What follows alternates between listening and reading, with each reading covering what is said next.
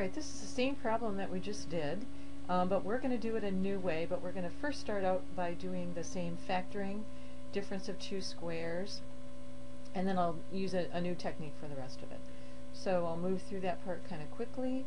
So this can be factored into cosine squared minus sine squared times cosine squared plus sine squared all over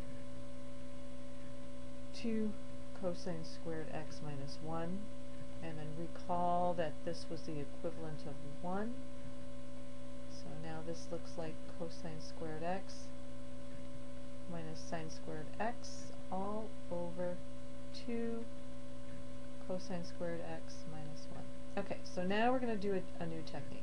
So the same rationale holds here, just like it did in the last example, is I got cosine squared in the numerator, one of them, and I got 2 of them in the bottom, and I want to get rid of sine squared.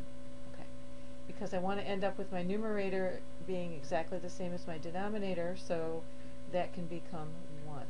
So I got to get rid of this sine squared. Well, I remember that cosine squared plus sine squared equals 1, so I'm going to add and subtract something. Watch this.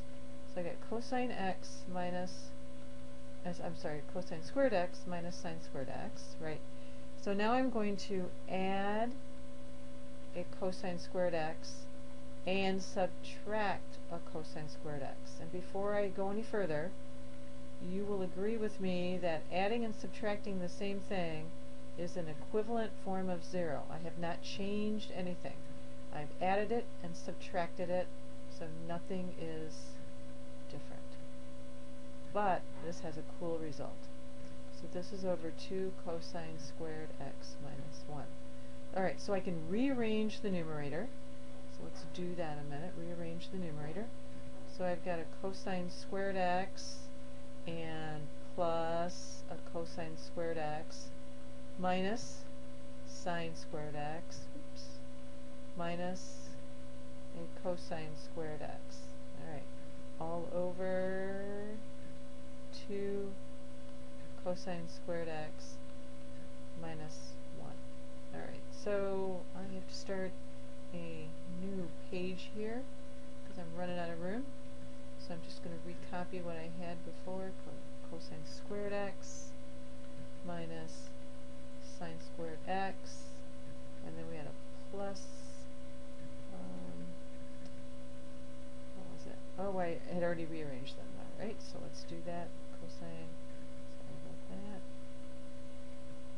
So, I have my 2 cosines there together. Okay, so the cosine squared plus the cosine squared, then we had the minus sine squared minus cosine squared. There we go. All over 2 cosine squared x minus 1. Alright, minus, minus. So you can think of this like a minus 1 and a minus 1. So I'm going to factor out that minus 1. So I've got cosine squared x plus cosine squared x.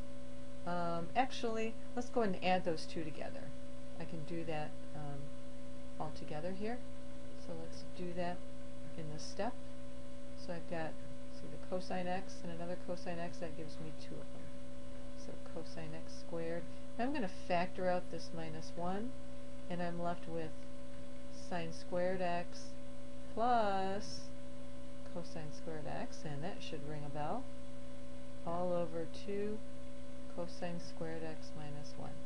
And again, this comes up a lot. Cosine squared plus sine squared is 1. So now I have 2 cosine squared x minus 1, because 1 times 1 is 1, all over 2 cosine squared x minus 1. And of course we have equals after all of these, and that equals 1. So there we go. That's an alternate technique to this proof, and it uses the adding the equivalent form of 0.